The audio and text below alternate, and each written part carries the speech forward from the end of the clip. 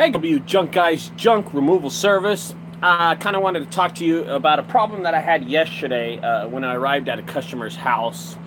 It was it was a surprise. So I had a phone call yesterday. This might help out people that are just beginning, junk removal. This might help. Let me wipe my screen a little. I don't know which camera it is. Okay, much better. And it might help people that are just starting out a junk removal service. What's up, guys? How's it going, man? Anybody who's joining right now?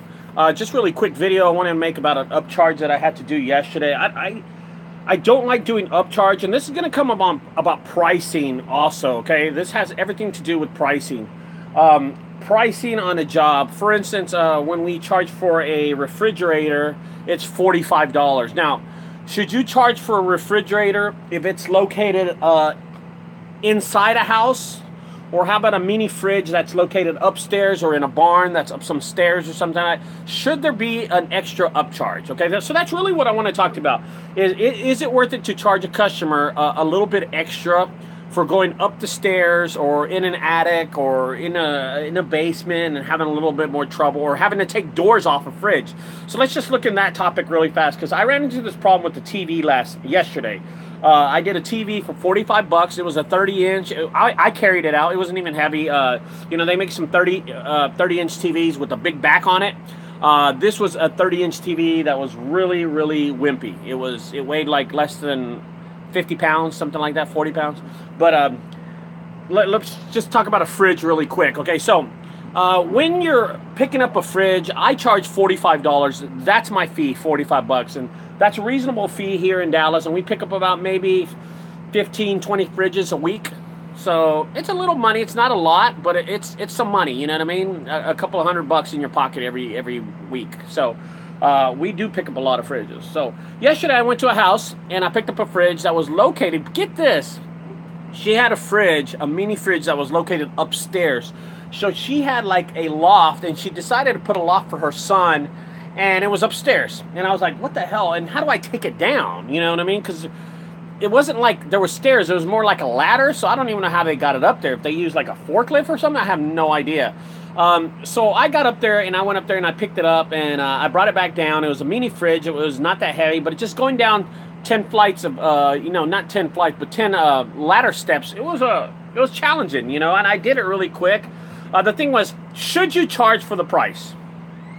Okay, so really quick, guys, when it's $45, I look at it as it's 45 bucks, you know what I mean? Why charge a person an extra fee, a handling fee, a carrying fee, hey, I breathe the same air kind of fee? There's no need for it, okay? I think if you set a fee down for 45 bucks for a fridge, it should be $45 no matter if you got to take the doors off or anything like that. And I like the pricing. One of the reasons I like the pricing is because it's easy, okay? It's easy for the customer. Think about yourself in a customer situation, okay? Think about it in the customer situation. You look online and you look on a posting on Craigslist or, Facebook listings, and you look on there and it says all of a sudden $45. And then when the junk removal company comes to your house to remove it, it's $55. It doesn't make a lot of sense. Or $65. You upcharge them. There's no need to upcharge. People remember when they get ripped off. I've been ripped off before, and I remember that person who ripped me off, or that job, or that business that ripped me off. I'll never go back. So think about it that way. If you upcharge somebody, are they ever actually going to use you again? Is it really worth the extra $10 you're going to make for them to charge you? You know what I mean? I mean, for you to charge them to them, for you to lose a customer entirely, you'll just lose that customer. So sometimes it's just not worth it, okay? Now, yesterday I did a TV that was, 30 inches, and it was upstairs. And, okay, that's great, Jose. I'm glad you asked that, Jose. This is a great question by Jose. Yes, we do upcharge. And I tell people on the phone, okay, immediately when a customer calls in and they say, hey, I got a fridge to remove, I say, is it empty? That's the first thing I ask for. Is it empty? If they say it's empty, it's $45, Jose, okay? And if it's full, here's the killer. If it's full, it's 75 bucks right off the bat, okay? So it doesn't matter where the fridge is located or where it's at, but it's 75 bucks. And why? well, the food's nasty, you need to get a trash bag and you gotta throw it in, you know what I mean? And when I started doing this about a year ago, I didn't used to charge for it, but then I didn't get a lot of them, Jose. I don't know if you get a lot of people asking that, but it's work to be done. So I charge an extra, you know, not extra, Jose, it's 75 for the whole thing. So a regular fridge is 45. Now, if they have a fridge with food in it and I got to empty it and I got to spend 10, 15 minutes, because really you're not going to spend 30 minutes emptying on a fridge. It takes 10, 15 minutes because you're just throwing it in a bag. And here's another thing for you, Jose.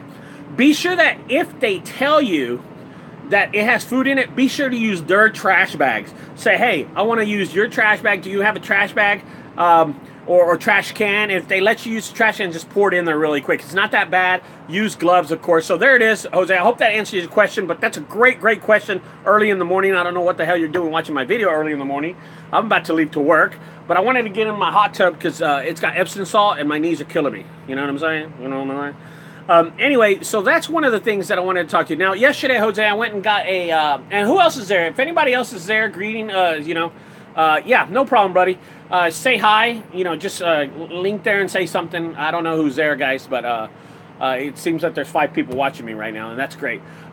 So if you got another question, I'll be glad to answer about upcharging or if there's a charge for something extra. For instance, the TV that I did yesterday, I had to go bring it down, and it was a beast too. So we have these problems with TVs, and we have it was a 30-inch TV.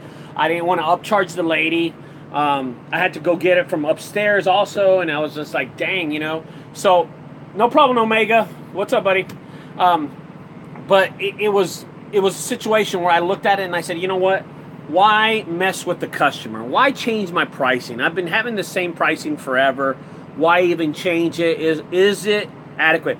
Think about it yourself, okay? If you're a customer and they tell you, hey, it's going to take $50 to change a tire on your trailer or truck, and then when they finally get there, it's 75. Come on, man. Something ain't right there, you know? Something ain't right. Pricing is wrong, and you're never going to use that person again, and that's just period. That's what they think about when you're a junk removal service and you show up, and that is done to them. You know what I mean? So it's the same thing. Now, when it comes to hot tubs, it's the same thing. I don't know. This hot tub that I'm in right now is the mini hot tub. It's a $300 hot tub, okay?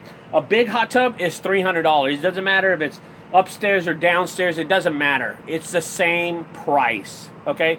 So I want you to realize that no matter where this hot tub is located, it's going to be the same price, okay? And that's kind of important for y'all to know that if it's upstairs, downstairs, or outside, inside, in-ground, or up-ground, it's the same price, $300. It's a flat fee. So I got a great question from the father and son team in Colorado about this, and they had asked me, should they upcharge for, you know, for going upstairs, going downstairs, if the hot tub's outside or inside or anything like that. And I told them, no, don't upcharge. Don't, guys, make it easy. Here's another thing about pricing. I've learned this really, really quick, and this is really easy to learn, okay? It was really easy to learn. Do a flat rate. On whatever you're doing, do a flat rate. If you're going to charge taxes, put it in there. So let's say you charge $300 for a hot tub, okay? $300. That's your fee. But then here it's 8.25%, so it's going to be $324.75. $324.75 for a hot tub here, okay? I would put the price already in there. I would say, guys, your hot tub's going to be $325, and that's a flat rate. You know what I mean? That is a flat rate. That's what I would do. I wouldn't change, say, 300 plus tax. It just complicates the customer. You know what I mean? Don't do that. Just do it. So a huge pile of dirt. I charge $100 and load. Is that just right? A huge pile of dirt. You know, charge to take away a hot tub in Hereford, in UK.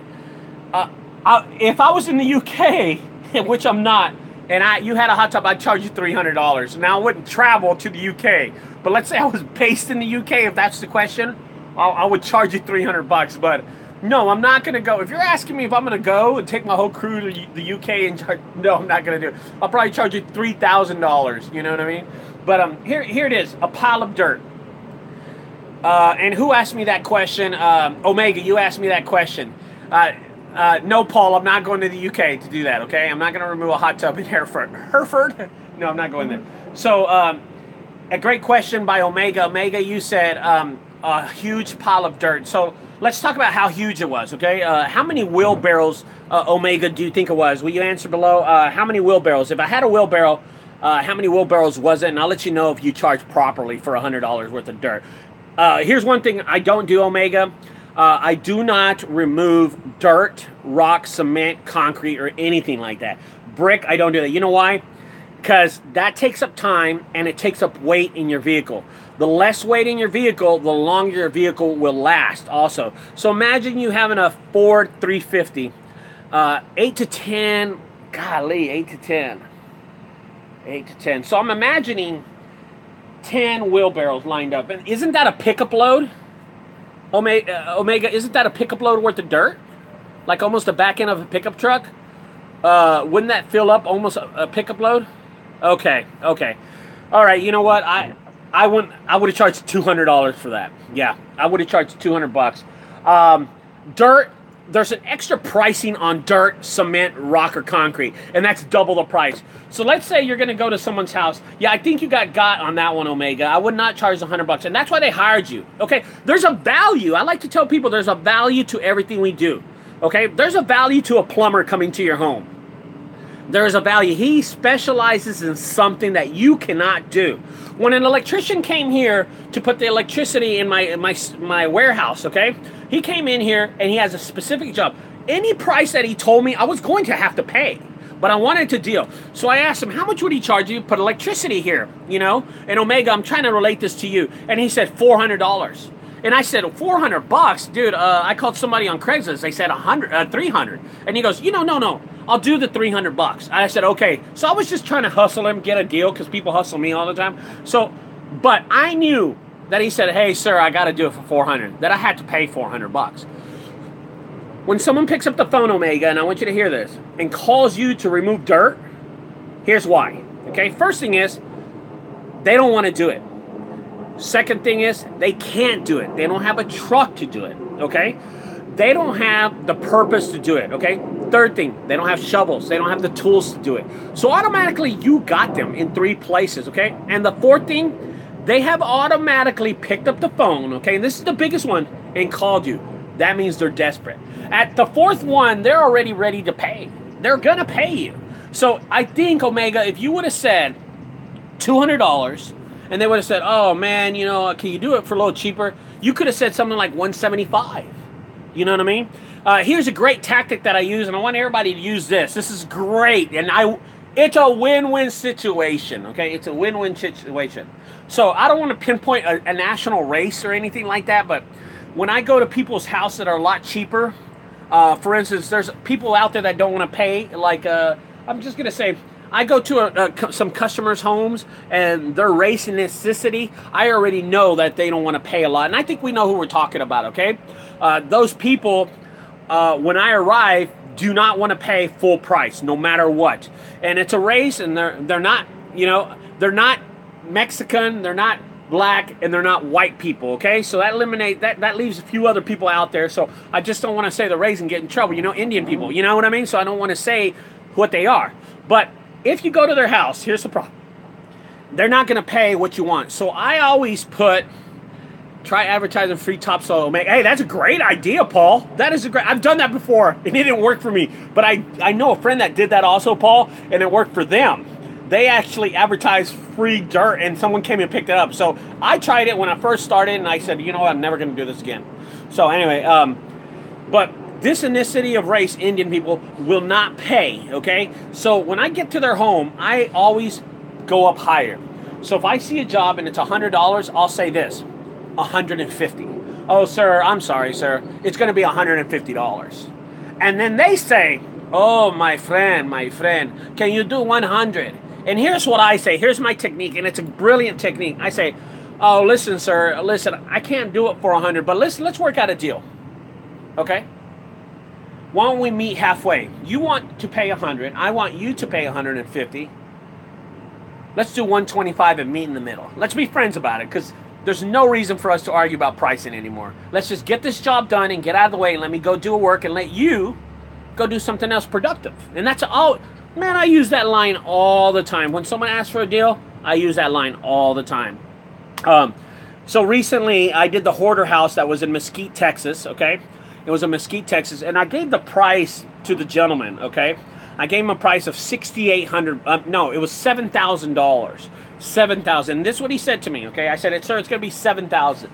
And he looked at me and he said, oh, Ricardo, you know, you said it was going to be $6,000 and stuff. And I said, you know, I'm sorry. I said, well, you know, the best I could do is, you know, $6,800. And he said, he looked at me and he goes, well, he said the best thing I can do is $6,500 is what he told me.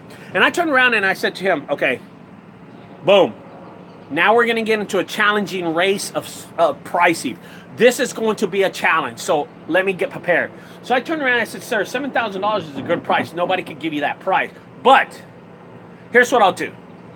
You want me to pay $6,500? You want to pay $6,500? I want you to pay $7,000. Let's meet in the middle. Let's do $6,800. And he goes, yeah, okay. And I said, and let me just get my guys out. And here was another thing. I want to get my guys out here as fast as I can to finish this job for you. That's the main thing. That's the thing about it. It's about timing and price to people. How fast can I remove that hot tub? How fast can I move that fridge? How fast can I remove that refrigerator, that freezer out of someone's house for that value of a price? And that's what people really care about, okay? So there's two things that people care about, you know what I mean? When is it going to get done? How long it's going to take? And what's the price?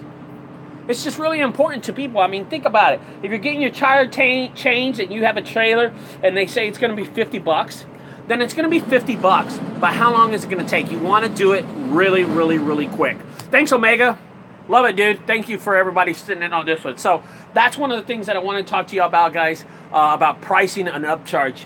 You know, if it's not necessary to upcharge, don't upcharge, is what I'm trying to say, okay? Do not change your pricing because that customer will never, ever call you back, okay? But automatically, if you go to someone's house before you even do a job, tell them how much it's going to be. Observe your situation really, really quick and tell them how much it's going to be. Let them know that they've got into you've got in a situation and what's going to cost you, you know what I mean? It took me 2 hours to make $100, but yeah, I got off that dirt. I got off that. You know what? Here's a question for you, Omega. Don't think bad that you got ripped off, okay? I want you right now, Omega, really quick, and tell me, who makes $100 in 2 hours? Go ahead, Omega, right now. Tell me who makes $100 in 2 hours, okay? Because a dentist doesn't. Dentist doesn't. A dentist, when he goes in to observe your situation, your teeth and stuff, and he gets that molar out, it takes him way longer than 2 hours to make $100, okay? A lawyer, okay, yeah. But a lawyer, when you say that, Omega, he went to college. A lawyer got about 8 years of education. How many years did you get, Omega, to make $100? See what I'm saying? So a lawyer does make that money, but what did he have to do to get that money? We didn't. All we did was turn around and get a truck and a trailer, and then we went for 2 hours and charged somebody $100. You know what I mean? If you have to realize what is the value of your pricing and what is, you know, what you made and how hard you work. See, a lawyer, he'll go and say, oh, I'm going to charge you, and this is what they charge, $150 to $250 an hour, because I know about lawyers. I have a lot of them. Damn it, and I get sued. So it doesn't matter. But they charge you per the hour that they make. But look at the education. How much did it cost them to be an attorney? How much did it cost them to be a junk removal service guy? You see what I mean? Hey, conecta la traila grande, la Maria. How much did it charge them? So it makes a big old difference, guys. So I'm gotta go. My worker just showed up, guys. If y'all have any questions, Omega, Paul, thanks for sitting in on this one, guys. Thank you. I appreciate y'all coming in and sitting on this one. Thank you for listening to me and, you know, go off and stuff and just rant and stuff. Jose, I appreciate you sitting in on this one too, guys. I really, really do. Thank you. If y'all got any more questions, I appreciate it. I'm surprised you don't have a trailer in your yard for scrap metal. Oh my gosh. Paul, you're not going to believe this. You're not going to believe this. This is a great question by Paul. Paul, I just put one of my 12-yard dumpsters yesterday. So yesterday, you know, this is weird. Yesterday, I only had 2 jobs on the schedule, and today, I only have 2 jobs. It is slow as hell. I don't know what's going on. And Saturday, I only have 1 so far, but Friday usually fills up for Saturday, so I'm not worried about that. But I'm like going, yesterday, I only made like $400, and I was like, what? No, you know what, Omega? I don't know if I'm going to be going live every morning, but I kind of like it. You know what I mean? I think I should go like hot tub live in the morning. What do y'all think of that, guys? I'm not sure about that. But listen, Paul, you're great. I'm glad you said that. So, Paul, here's what I'm doing. My kids want to earn some money on the weekends, and here's what I'm doing, Paul. I set up the 12-yard dumpster, and it's right now, and maybe I'll show it in my next video or something, Paul, but I do have one of my dumpsters. I emptied it out yesterday when I had some time. And then I filled it up with all recycling, okay? Now, here's why I don't recycle. There's not money in recycling, okay? And I want to do a video about this by myself, Paul, to relate. And that's what I'll probably do tomorrow. Is it worth it to recycle anymore? Worth it my time, okay? If you stay really, really, really, really busy, do not recycle. Just throw the shit away. Give it away. There's no money in it. If you're really slow, like we were yesterday, we did 2 jobs. So I did a TV yesterday, 45 bucks, and then I cleaned out a garage, 150. I didn't make any money yesterday. Golly, now that I think, I only made 200 bucks. Damn. Oh, I went to pick up some money from someone that owed me at an apartment for 100 bucks. That's what I made the other 100. Okay, so I only had 2 jobs on the schedule, so I had time to set up my recycling and stuff like that. So I got it ready, Paul. But you're right. Why don't I? Well, Paul, I do. I set it up yesterday, and I filled it up already. It's already full. I don't want to get out of this hot tub and have to show it to you, but believe me, bro, it is full already. I can still intake some stuff, and hopefully today's job, the guy said we're going to a backyard, so about a $300 job, going to a backyard in Fort Worth, and we're going to clean out the whole backyard. He's got lawnmowers, he's got a lot of metal stuff, car parts and stuff like that, so that's going to go in the back of that dumpster, and hopefully I can show you what I'm doing, Paul. I think you'll love it. Omega, this is great. So if you're really slow, if you're really slow, you can't consume a lot of electronics and metal and recycling material anyway. But, it takes you a longer time because you don't have any jobs. But that's if you're not that busy. You know what I mean? And we stay really busy, so we filled it up already. It's already filled. I had like 4 refrigerators on the property. Here's another thing that we're doing. We love to donate instead of selling stuff. But, yeah, Hot Tub Live in the mornings. That's what I think I'm going to do. That's great, Omega. Yeah, that's really good. Montel, what's up, man? What's up, buddy? Hey, did you see my video, Montel? Really quick, Montel, did you see my video about the trucks and stuff like that? I did a lot of research, and I really looked into that video, and I started thinking about the troubles that I had in my vehicles back in the day and stuff, and I hope I related it over to that it could help you out and how much money you want to spend on a truck. You know what I mean? And call me later on, Montel. I want to talk to you anyway. We were going to talk a few days ago, but we never got in touch with each other. So don't forget to call me, 214-777-3095. Yes, you're going to go look at some of this more. Okay, when you're there, call me, brother. Maybe I can help you out. I have a slow morning. I only have 2 jobs on the schedule.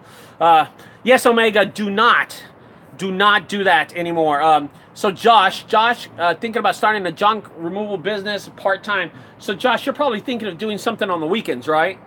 Because if you're going to do a part-time, that's probably on the weekends or at night or something like that. So that's what Tony really does. Tony works at night. Anything after like 5 o'clock, after he gets off his real job, he goes and does. And anything on the weekends, he takes. And he busts his butt. I mean, that dude works hard. So he usually delivers, I do the dumpsters, the 12-yard dumpster. But if I don't want to do the dumpster and I have a junk removal, I just give it to Tony. And I say, Tony, go do it. And he goes, knocks it out at night. He loves doing it. He can get off work, get his 3500 Cummins Dodge, and then go do his, junk removal. Yes, Sunday, Monday, Tuesday, all day. Okay, that's great. So, Josh, I'll give you a really quick clue how to get jobs really quick. You know what I mean? Go and look at a 2000 7.3, 325 for 59995. That's a lot of mileage on that 325, that truck. Montel, that's a lot of mileage. I don't know, man, on that one. At 200, it's not bad. At 250, it's not bad, but a little too much. It's a little too. You should drive it and just see how it feels. And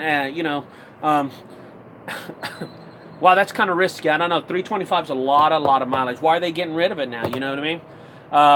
If it was 225, no problem. Because a lot of people say the 7.3 kicks in at about 200,000. Now, I've had, Montel, I'm not going to lie to you, I've had a 7.3 that lasted me 404 miles and another 7.3 that lasted me 395.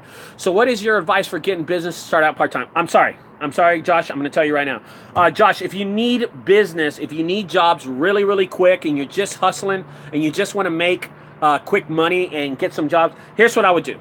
Okay, and I did a video about how to get business in 48 hours. It's easy. And this is what I would do. If you have your truck and your trailer ready, I always tell people have a website ready too. Always have a website ready, just a one-page. Oh my God, they're so cheap to make, okay? Just get a one-page website. So that's the first thing, Josh, I'm telling you. But the second thing is, be sure you're posting on Craigslist, okay? And Facebook, oh my gosh, I forgot what it was. Do y'all remember what I said the few days of Facebook, not ads, classifieds, the flash services, I'm sorry. There's a place on the Facebook groups. It's a group thing. It's Facebook groups, and you get in there, and there's a services department. It's free. Okay, it's like a Craigslist, but it's Facebook services, and it's a group, and you join that group, and you just put your service. And I did it one time, and man, that same day I got 2 jobs. I got jobs off of it. I don't remember how many, but I know it was more than one, and I did it really, really quick. You know what I mean? So it was free. I would post on Craigslist, 3 posts, $15, and then I would post on Facebook. Facebook postings. It's Facebook group postings. Do not pay for it. Don't pay for it, Josh. Don't do that. It's Facebook advertising. Omega. So you get most of your clients off of Craigslist or oh, Let Go. Okay. Well, I've never tried Let Go. I've never tried Let Go. Yeah, Josh. If you don't do it, I'll tell you something. If you don't want to be your own boss, you're gonna and you don't try it, you're gonna regret it. I always tell people, dude, you bust your ass 20 years working for, you know, a company like you know, Boeing or you know, AT&T, and you bust your ass working for Spectrum all your life, and you're doing this, and you're working for the electric company 20 years, and after your 20 years is done, and you blood and you sweat for those companies for that long, and after your 20 years is up, what do they give you? You know, here, you bust your ass and you sweat for yourself. You kill yourself for yourself. You kill yourself for your family. And that's what I do. I bust my ass every day for my family and my kids. You know what I mean? I work hard for my family and kids. You know? That's what I would do. So work for yourself. Do it, Josh, and you won't regret it. Even if you fail, keep on trying and work harder. I always tell people, press harder. You know what I mean? So Montel, really quick, Montel was telling me that if I'm looking for an older model truck, it should be better. Yes! Yes, that is true. Yes. Here's the problem about it, Montel. Gas is... older trucks guzzle through gas. I mean, you always got to have an extra $30 on you. That's the bad thing. On a diesel, every 3 days, every 2.5 days, you got to put diesel. So that's the good thing about it. Gas trucks are faster. Diesel trucks are really slow. Diesel trucks, but diesel trucks will last. They will last. They're good trucks. But gas trucks are great gas trucks. I mean, hell, you see my 1995 truck. It's a beast.